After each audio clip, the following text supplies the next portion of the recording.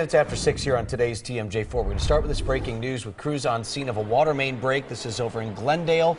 Live look near Port Washington Road and Towncenter Drive. It's right by Bayshore Town Center, if you know the spot, just off of I-43 there. We're told this happened sometime after 4 o'clock in the morning. Crews have that street blocked off. It's a very busy spot. They're waiting for a digging tool to arrive to begin making the repairs. If you live in the area or drive past the mall to head to work, you might be hitting some delays. It's 6:00.